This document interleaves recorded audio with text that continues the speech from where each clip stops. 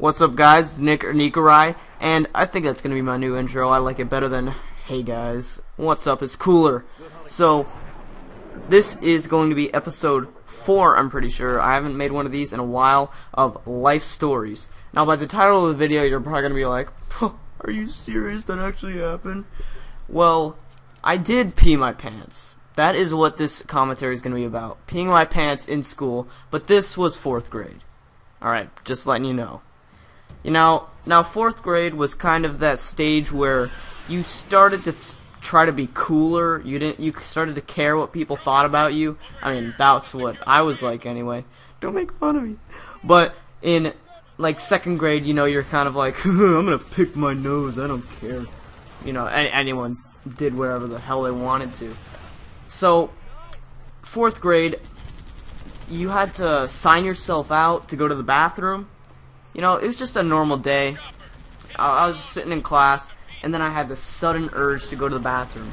But my teacher's name was, no, I'm not going to say the name, just in case somehow she ever finds this video.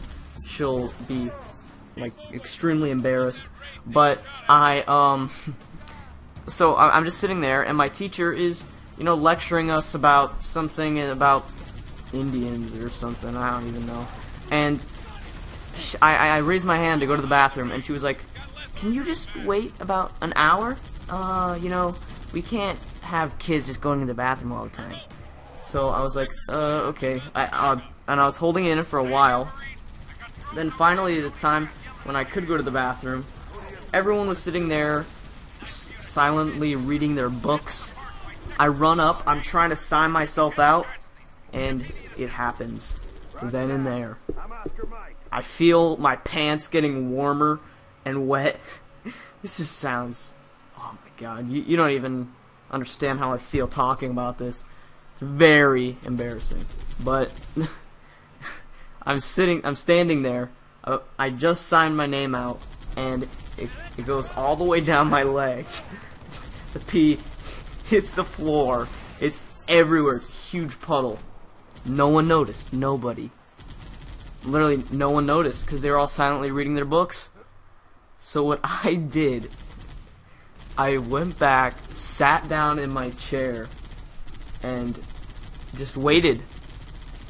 So, of course, after I went to the sign-up sheet, like 50 other people had to go up. So, with the pee puddle at their feet, they didn't notice. I was very surprised. Nobody noticed that there was a huge puddle of piss on the ground. Just no one noticed, and they were stepping in it. That's the most disgusting part. God, I mean, Jesus Christ. They're just, stepping in my pee. They didn't even notice, and then I think it was about the 6th person. She goes up, she signs her name out, and then she hears like a. She looks at her feet, and there's pee everywhere, and she's like, "Teacher!"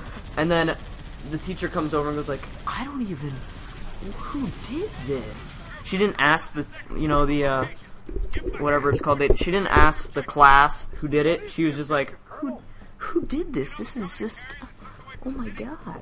And then the janitor came in, and they had a discussion about who they thought did it. And thank God, no one pointed fingers at me. Even though it's kind of obvious, because I was like, "Can I go to the bathroom? Can you wait an hour?" Yeah.